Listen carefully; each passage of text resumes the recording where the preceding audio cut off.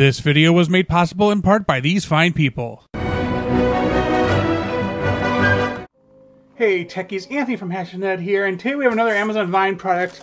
And if you saw, I did a review of a similar quote-unquote knockoff in another video, and so this, you cannot tell by looking at the box, is a thing. And so before we get too far, we do need to open it. So I'm going to use a pair of scissors here. Kids, ask your parents' permission before doing anything with sharp objects. And let's see if we can get this open. Now on the front it does say Dinosoo, wireless controller, phone jack, medical function, new. So I'm going to tell you right now, just like with the PlayStation controller I reviewed, I suspect it will be one of those more drop shippy things. Well, I mean, it doesn't even come into a labeled box. So first off, we see a USB-C cord, and I'll be honest, it looks like it's maybe a foot long. Yeah, a little over a foot. So that it looks like an Xbox One controller, so that's a plus for it. And then it comes with some instructions about syncing it and what have you, phone, computer, Xbox. So we're going to test this out on my computer, on my Android phone, and on my Xbox Series S, and see if it works. And unpackage the controller. It got some weight to it, so I'm thinking there might be vibration in this. I haven't read, obviously, anything. So programmable buttons on the back here. A nice-ish, so like a scratch in there, or dirt. Yeah, it's dirt. Gross. Anyway, this is a hefty controller. Look at the back here, very familiar looking back. I mean, it is very much mimics an Xbox controller. Oh, I see. This is the home button. This is the share button that starts, and the menu button. Sticks are nice and tight. I don't know what I don't know how to think about this this pad. I mean, the buttons are super clicky, so I don't hate that. Sticks click, back buttons are where they need to be.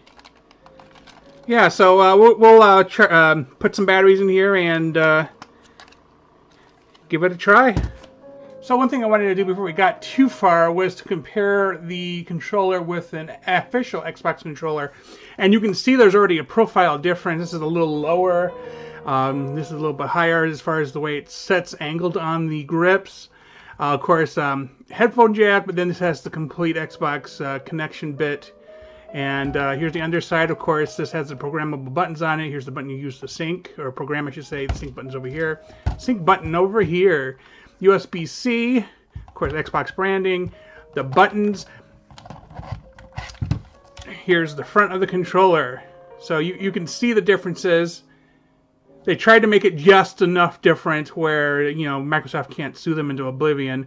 But the sticks feel the same, except they have, I don't know how well you can see, there's like a pattern inside the sticks. Also, an appropriate pad compared to whatever this is.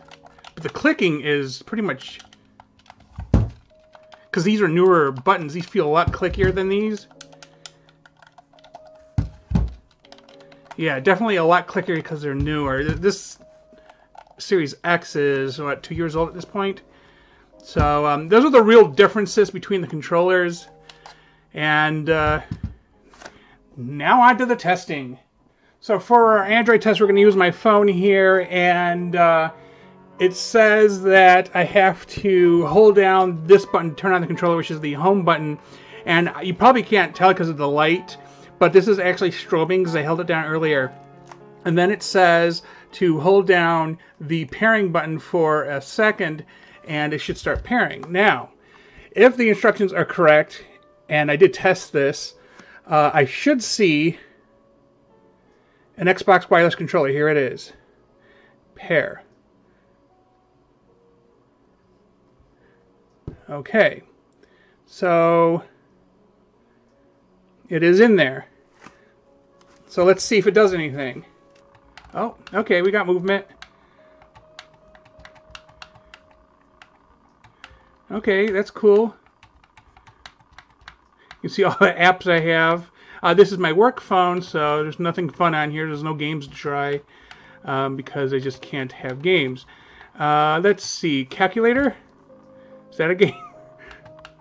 Okay, so it looks like it's working. So it basically has the same functionality as the PlayStation controller did. And I know it's really faint what you can see here, if you can see anything. Because you can see the 4 is lit up, then the 2, and then the 3. So it tells me that it works somewhat. And if I hit the home button, nothing. Hit the... Okay, so that gives me the settings there. Okay, cool. What about if I hit the start button? Oh, 6. Okay, well, we're not going to finish that. And then if I hit this, nothing. Okay, so this moves me up here. That takes me out, puts me back in, and that erases. Okay, so top button doesn't do anything. It's a calculator, obviously. So we know it does, in fact, sync up with an Android phone. So, yay, I guess. Okay, so we've changed position, so this is near the computer. I, of course, turn the controller on, and it's the blinking here. And you see in the top left corner, there's a Bluetooth screen. And if I hold the top here, I will be able to start syncing. As you see, the pace of the blue is changed a little bit. And if we go, we can go add, find Bluetooth, and then right there at the top, the device name. So there we go, Bluetooth controller done. And what we're going to do next is try to play a game with it. And as you see, the light is stayed static on. It is very dim, so without low lighting, kind of like what I have here, really difficult to see otherwise. So we are going to try to play a game with it. Okay, so I've loaded up Sonic Mania, and we're going to see if it works. So hit the start button here. But I'm going to use this pad here primarily. But let's just real quickly make sure this works. That does. You can duck. Move forward, move back, look up, okay. Reaction time's pretty good. Although, okay, yeah. Anything here? No. Okay, what about that? Jump. Nothing. Okay, so let's see.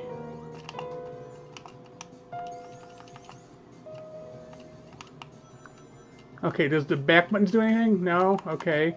Okay, so the instructions say this is the set button, so I guess hold it down and then we'll count that as a second. We'll press X and then we'll press the, I guess this button here. And this button. Oh, there we go. That was easy. So let's try that again. Hold down set. Oh, it vibrated. Okay, that might be the signal then. A, and then, oh, it vibrated again. Ah, so that was what I'm missing. Okay, so essentially, and there are vibrator motors in here. They're actually pretty good. Awesome. And so there's also a turbo function, and we're going to check that one out. So I'd like to point out that the instructions are in kind of a bad English, and they keep calling this a handle. But it says turbo function is this button right here. So it says hold this, let's say X for example. And then if we hold this down, now there we go, turbo. So here is the Xbox. I have, of course, the Xbox controller plugged in here, ready to go with my little, my Great Ball thumbstick there. Also a review I did before. You can go look that up if you want to check out some thumbsticks that look like Pokemon balls. Anyway, we're going to test the game out after we sync up that controller. But first, let's sync that controller up. Accessories. We're going to grab this controller here. We're going to push the button to turn it on. And we get the blinky. And then we'll hold down this button. And the blinky got faster. Not sure what to do at this point. Oh, you know what? I bet you if I plug in the USB, it'll sync.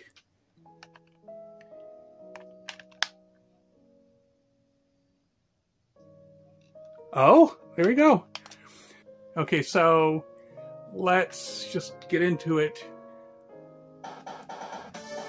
So hit that button to start. And we'll just pick a random one where we're just going to go in.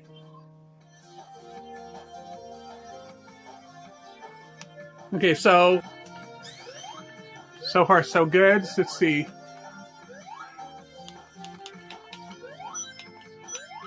So and it seems to remember programmed buttons. So let's try something.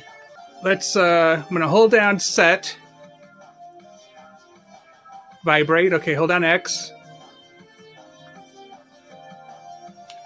And then vibrate after holding down the button there. Oh, X doesn't do anything. Well, that makes sense. So let's try this again. We'll change it to A. Or no, we'll change it to B. Set. Vibrate. B. And vibrate after hitting the stick. There we go. Now both back buttons are programmed. Anything on the top? Well, this game doesn't have that.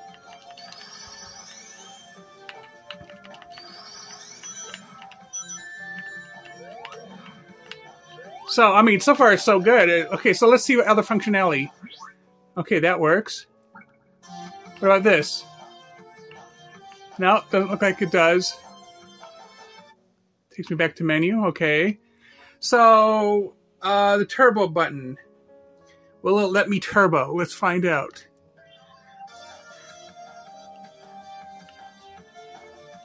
Oh, actually, hold on. There we go, turboing. Okay, well, that. Let's see if we can unturbo it. There we go, unturboed. Okay, cool beans. So, as we can tell, it's all working. And based on this, obviously this controller is decent and probably well worth the price as long as its longevity lasts. With that said, tell me in the comments your thoughts on this item. Did you get it, and how was your experience with it? Thanks for watching, and please remember to like and subscribe.